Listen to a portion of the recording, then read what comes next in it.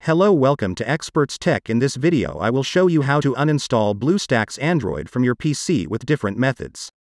Let's start. First, in the Windows Run command, Windows+R, type appwiz.cpl and then hit enter to launch Windows programs and features.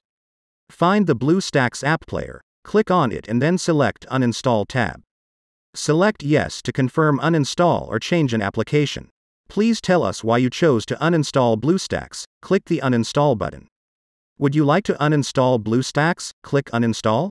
Uninstalled BlueStacks completed. Go to the C program data. Find and select the BlueStacks setup folder. Select the BlueStacks_NXT folder, hit the delete button, and then confirm the action in the resulting pop-up.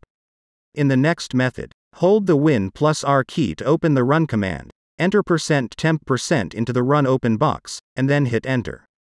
Press Ctrl+A to select all the folders, hit the delete button, and then confirm the action in the resulting pop-up. Press the Win+R to open a Run dialog, enter regedit, and then hit enter to launch the registry editor. Go to the following directory on your left pane in the registry editor: HKEY_local_machine, software, BlueStacks_NXT and BlueStacks installer. Key to have its contents displayed on your right side. Select all on your right side window in the registry editor, press delete. If you fail to completely uninstall BlueStacks from the Windows Computers program, download the troubleshooter, Beast Cleaner_native. After downloading the troubleshooter, go to the download folder and double-click on it to run it. Click on Yes to allow the troubleshooter permission to run.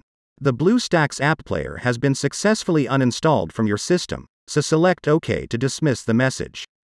That's it for today. If you like the video, then subscribe to my channel. Thanks for watching the video.